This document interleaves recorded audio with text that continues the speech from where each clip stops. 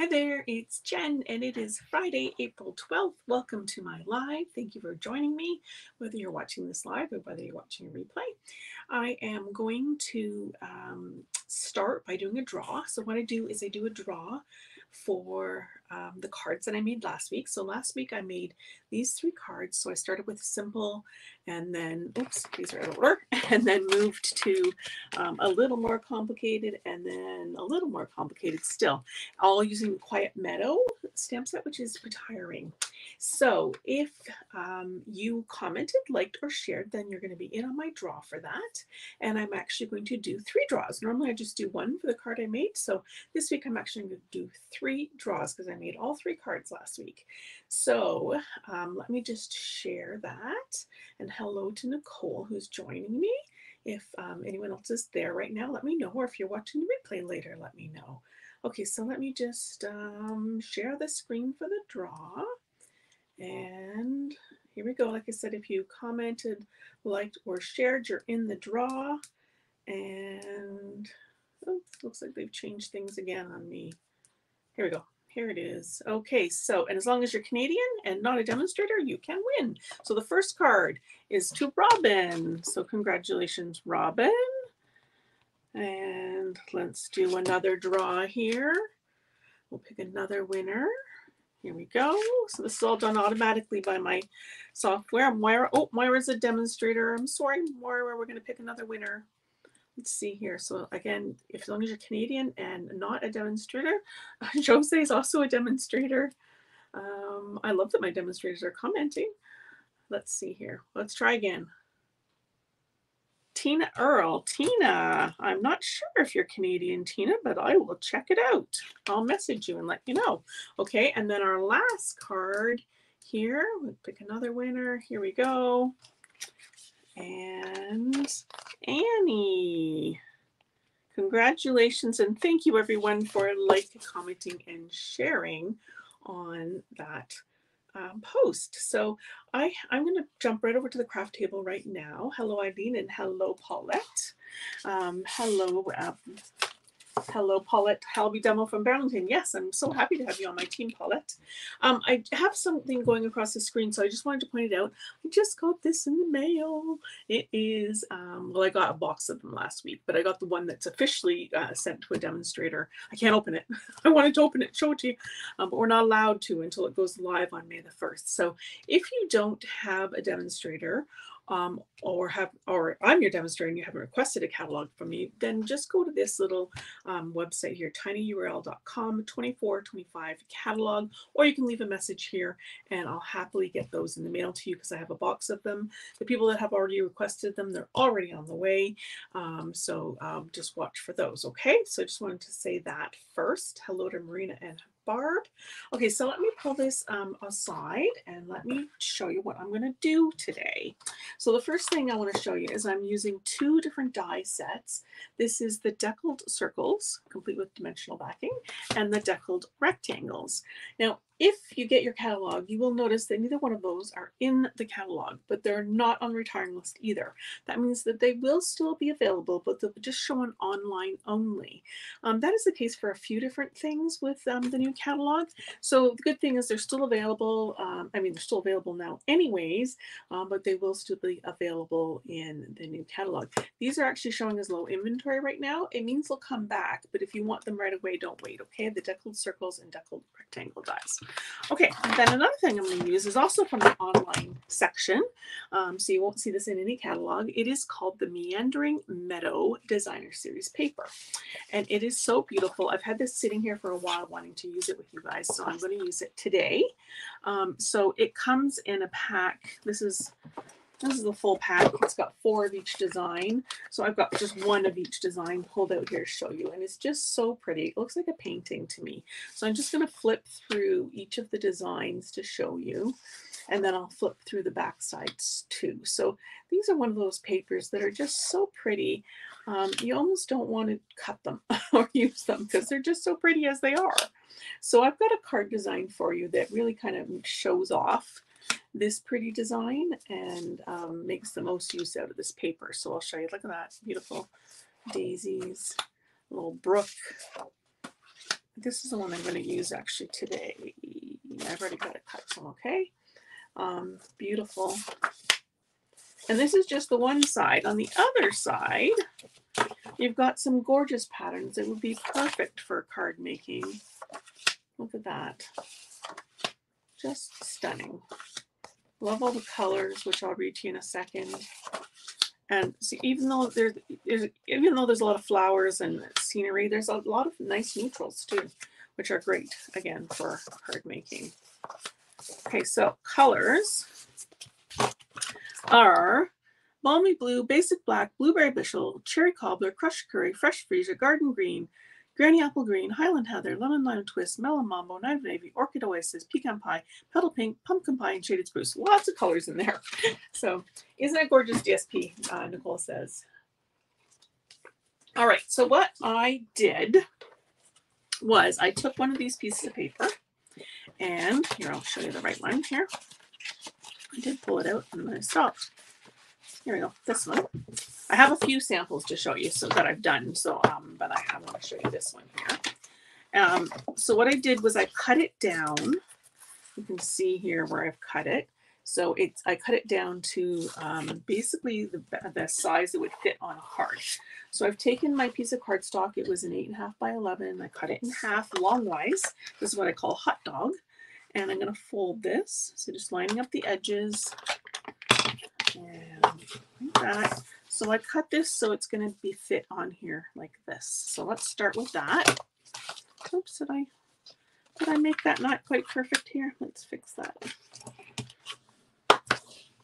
There we go. Okay. And I'm going to add some tape. Oh, no, I don't even want to do that. I don't want to do that yet. What am I doing?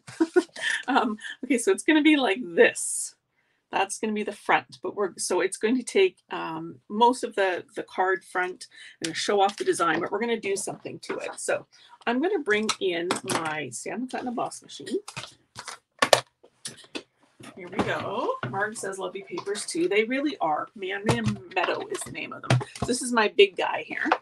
And I'm just going to set it up here like this so you can see this. So I'm going to take this piece, which now has a little bit of sticking on it. I'm going to turn it I'm going to turn it this way so you can see it. That's better, okay? I think. I may have to turn it again to make it actually crank because this is a little wee space I work in. Okay, so then I'm going to take the dies and I'm going to take, I just want to make sure I got the right one here.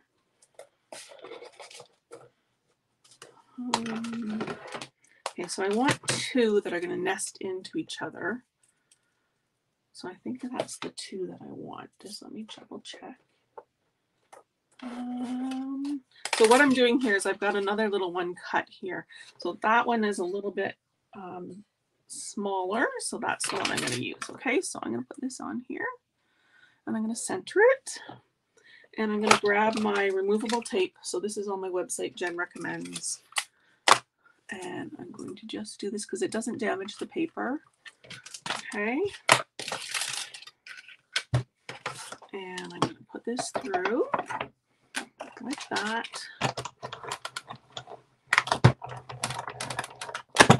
Oh, there's just enough room to make that work. Okay, I'm going to move this machine out of the way. And bring this back. Hello, Vaughn. Looked like it was crooked for a minute. That's going to scare me. Okay, so now I've got this little cutout in here. And what I did was I cut another deckled circle. So you can just see the decal marks there along the edges.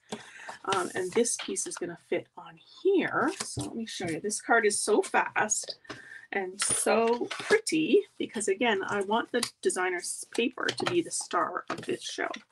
So making sure my card is opening the right way. Almost messed that up. And I'm going to put tape here on the card instead of trying to get it around the edges there. Make sure this is going the right way. And here we go. I'll remove the hair. It might actually be human as opposed to the pet one. Oh, this is going down crooked. I normally have things a lot closer to me, but when I do the videos, they got to be a little further up so you guys can see them.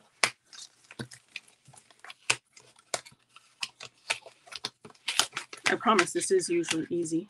Maybe I'll need to move it down further so I can see. Let's start with the bottom. There we go. Okay, so that's the step one. Okay, and then I'm going to attach this piece to this piece.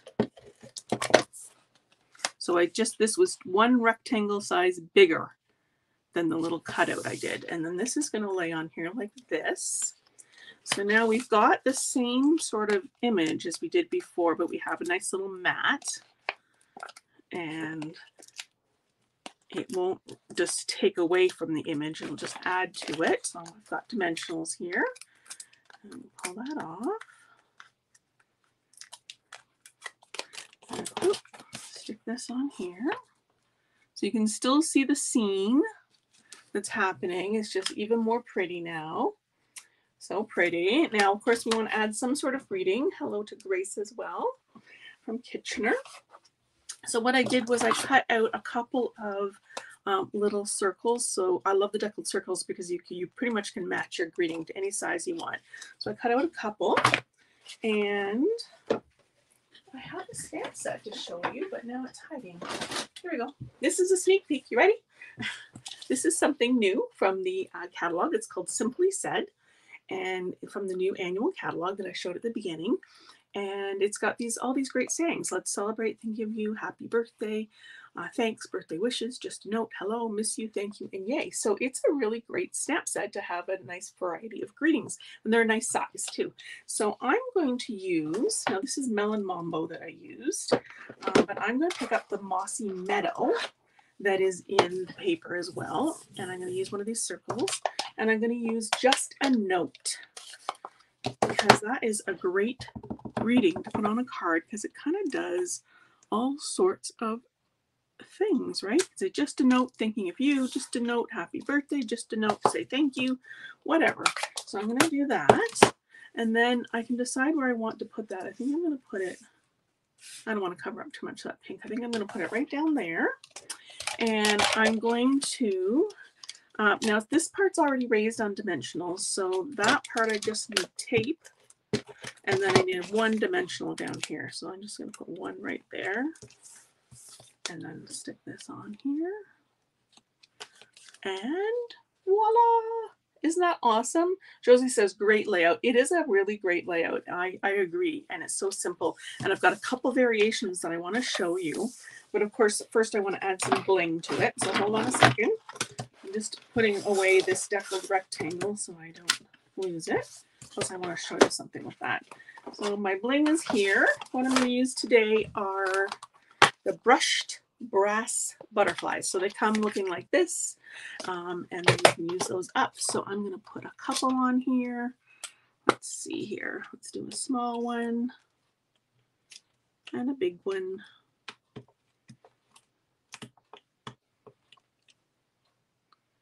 I'll make it turn that way, and then we'll do one more small one over on that side. So let me hold that up so you can see it.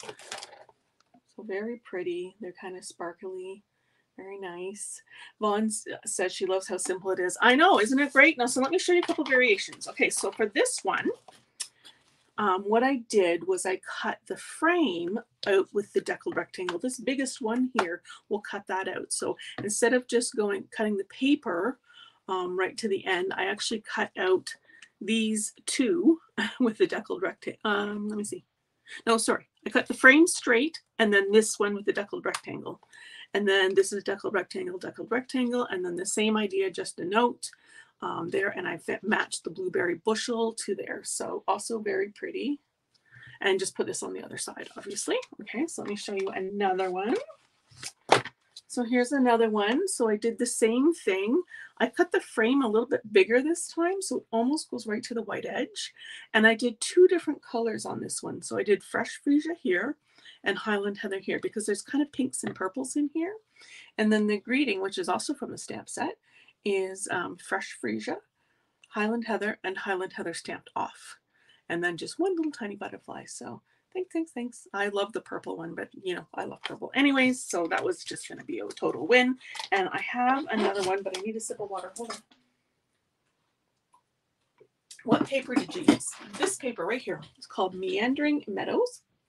So when I'm all done, it's on the online exclusives. It's not in the catalogs, but it's available. So when I'm all done here, go back and have a look at the beginning of the video because I went through all the patterns and stuff. Oh, I've got 2 more to show you actually. Okay, so here's another one. Same idea with, this is now Poppy Parade, which is one of the retiring in colors. And so same idea, I used a straight edge here, a deckled edge, a straight edge, a deckled edge. So you can mix it up. And then I did Birthday Wishes, which is also from the stamp set, and I did 3 butterflies. So they're all just gorgeous. I think they're stunning. Okay, so now the last one is just a little bit different. So the last one, I did the deckled edge, but no mat. And then I did a straight mat and 1 deckled edge here. So I just cut the deckled edge out of this piece and then did a straight edge. And then I've added some twine here to the side. So it looks like that on the inside. And instead of a round circle, I just took one of my scraps of white. And this thanks is also from that same stamp set, which, where did I put it? Over here. Somebody said, this is a new one that's coming up in the next annual catalog. So all these greetings are all from there. And so I like this one too because it's a little simpler and it's very pretty as well.